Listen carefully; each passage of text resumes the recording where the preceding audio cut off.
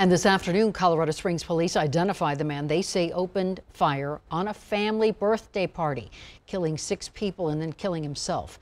Police say 28-year-old Teodoro Macias was dating one of the members of that family, and police say this mass shooting was an incident of domestic violence. Denver 7's Jason Grenauer was listening in on that afternoon news conference today, where we also learned of a possible motive. Jason?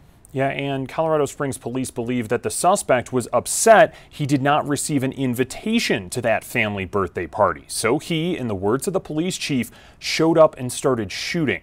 Police tell us there were 10 family members inside that mobile home at that party. 3 were children under 12.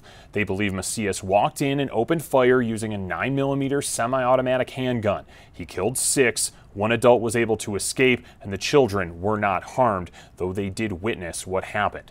Macias then shot himself. It's a terrible tragedy. There's no question about it. And I think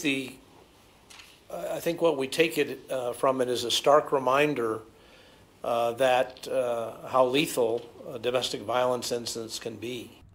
Now, Macias did not have a criminal history, but investigators believe he was controlling in his relationship with one of the victims based on their phone communication. The children involved are being cared for by other family members. Live in the newsroom tonight, I'm Jason Grenauer, Denver 7.